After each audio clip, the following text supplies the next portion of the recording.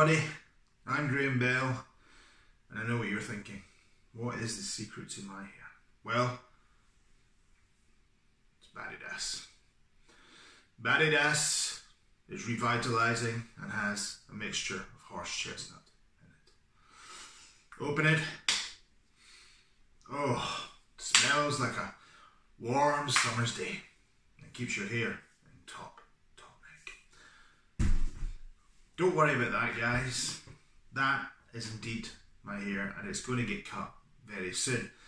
In the meantime, Pros Day is a matter of a week away. The prize fund is bigger than my hair, and we have some unbelievable news. Over to you, Andy Murray. Me warmed up. A big thank you to Andy. You're looking forward to Pros Day, Andy? Can't wait, sir. Can't wait. The weather's on our side, we'll have a fantastic day. Do you want to announce the big thing? The big prize. The big prize, Andy. Well, we've been working on it for a few weeks, Graham and I. A lot of tough negotiations. And we're going to put a brand new car up for a hole-in-one at the 8th hole. This hole has been chosen because it's accessible to all members with all handicaps. Okay, and I hope we'll all bring our A game, and I'll be delighted to present it to somebody around about 7 o'clock when the competition finishes. That gets the big thumbs up from the bell. Well done, Andy. Thank you for your help. Thank you, Andy. What an amazing gesture from Arnold Clark. So they're giving us this amazing support. Give them some support. Give it a try. Great chat down at Arnold Clark.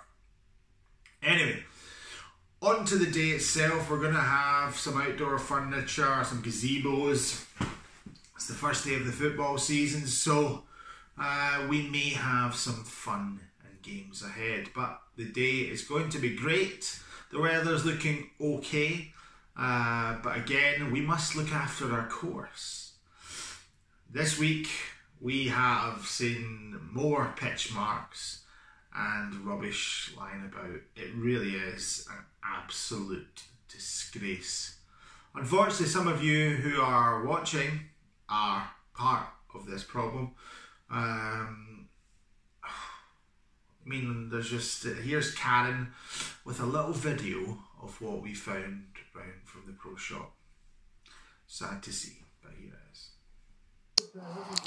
Hi everyone, it's Officer Karen again from East Kilbride Golf Club in the pro shop, and unfortunately reporting some bad stuff again today. So just outside the pro shop, I'm just at the practice area, and we obviously have no bins at the course. You've been asked to take your litter home, but people have decided just to leave some stuff here, which is just not on, to be honest, because who's going to pick this up? Who are you expecting? So if you've put your stuff down here, who do you actually expect to pick that up and put it away? And remember, there's issues with handling different surfaces just now, so it's just not ideal.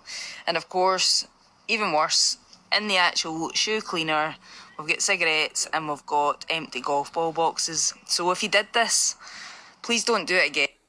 Because it's just not on, and as people keep saying, we're all members of the golf club. There's really very little visitors, if any, at the moment. So this is members that are doing this, so can we please stop it? And if you see your other fellow members doing this, don't be shy in pulling them up. You have to take your litter home, please.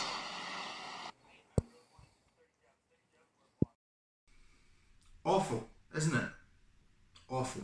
And it's members. It's not visitors. So, you know what? If this is you, do something about it. Or, if you don't want to, then I'm sure there'll be another golf course wanting not to let you in. So, we need to change this. We need to try and educate people that you don't just leave your rubbish lying. It's not for somebody else to clean up. And pitch marks. We looked at the front of the 18th green and we had 50 unrepaired pitch marks at the front of the green. Not blaming any particular group of people, but they are not repairing pitch marks. You're walking, well, you shouldn't walk past a pitch mark, so it could be people that are ignorant, not knowing they've hit a green, which I don't believe. I just believe that it is ignorant and not doing what you should do. It's your course, you pay a lot of money to be a member. Look after it, and here's a little video of myself and Alistair Rennie showing you how to repair a pitch mark. Guys, you'll be the first to complain if the surfaces are bumpy, but you need to repair plug marks. Simple as that. And here's how you do it properly. So we're going to show you how to do it. I'm going to stand in my ball. Okay, and now Alistair Rennie is going to repair it properly, and I'm going to zoom in. In, push, push, push. So you're pulling the sides together, and then you can tap it down with your foot or your putter, and you're not damaging the roots. So don't lift it up, push it in. Great. Now if anybody wants me to show them that in person, I will do it, but if I catch you not repairing your pitch marks, there'll be a letter on the way to you. Thank you, and bye bye.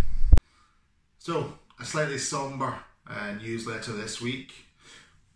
We wanted it to be all about the Pros Day, all about the fun, all about the car, but all it's about is actually having a bit of pride in yourself and a pride in your golf club, and actually look after it. For the people that are leaving rubbish about, no time for you. Absolutely no time for you at all. You're not bigger than the planet, you're not bigger than the golf course. You are a big problem. So either sort it out, or, as I said, don't be part of a golf club if you can't keep it tidy and you can't look after it. It's not a big ask. We've all been raised and shown what a bin is at home. Wherever you get COVID, the bins aren't open in the golf course. Put it in your bag and take it home. You know, it's like carrying a buffalo home. You're carrying maybe a can or something like that. You know, make the golf course better. We're working hard to try and give you the experience you want, but you know what I've seen this week is it's absolutely pitiful. So, on a slightly down note, take care of the golf course. If you don't,